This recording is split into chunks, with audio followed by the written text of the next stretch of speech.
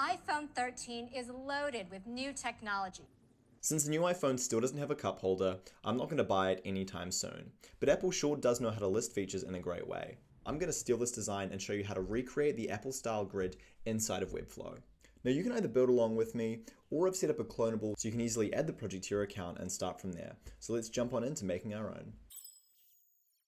So I've started off the project with a section that I've made the full height of the viewport height, and then I've added a container inside of that section and also made that 100% height. And now we're going to add in a grid for our Apple grid. And we're going to make this grid 100% of the height, and we're going to add a bunch more columns to it as well. So we'll add in maybe 6 across, and let's say 4 up. And that's going to make it easy for us to put different size squares across all of the grid to make a different layout. And to put in some variability of the sizes, I'm going to make these first 2 columns a little bit larger.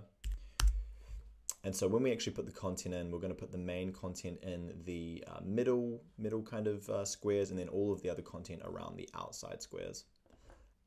And we'll just call this Apple Grid. And with that done, we'll drop in a div, and we'll just call this the Apple Grid block. And we'll give it a background color so it's a bit more visible, and also give it a radius.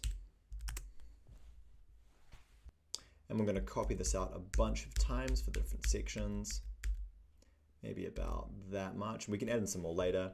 And now we're going to resize these blocks to make them slightly different shapes. So we'll make this one a little bit bigger, and this can be a nice large one in the center.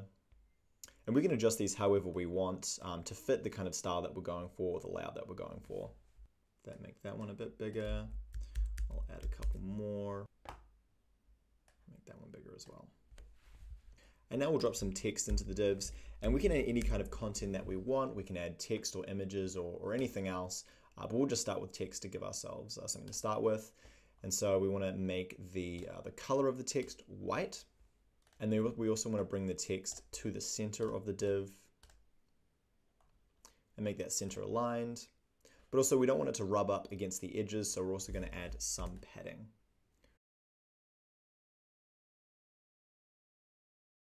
And we'll just call this an Apple text block. So let me go ahead and add this text block to a couple of different blocks across the grid. Now that I've done the text, I'm going to add in the imagery. And there's 2 kind of images that I'm going to add in, either an image cover to fully cover the div, or just an image in the center of the div. So let's start with the image covers. So I'm going to drop in an image into my section, give it a class of image cover, and it's going to be 100% of the width, 100% of the height, and it's going to cover. And since it's not going edge to edge, we're going to change the position to be absolute, and we'll make sure that div underneath is set to relative instead of static.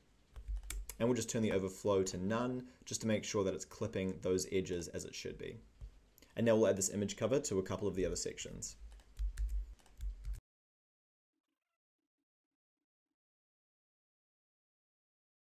Now for a couple of the text sections, I actually want the text to appear at the top of the div rather than at the center, or maybe at the bottom. So I'm going to add a couple of combo classes. This one's going to be top align, and we'll make it positioning absolute, and then change the top to be 20. And I'm also going to do one for bottom align. We'll call that bottom align, and do the same thing. We'll give it position of absolute and give that 20 from the bottom. Let me add this to a couple more pieces of the text. And now we're going to add in a couple more images, but rather than being an image cover, they're just going to sit in the center of the div.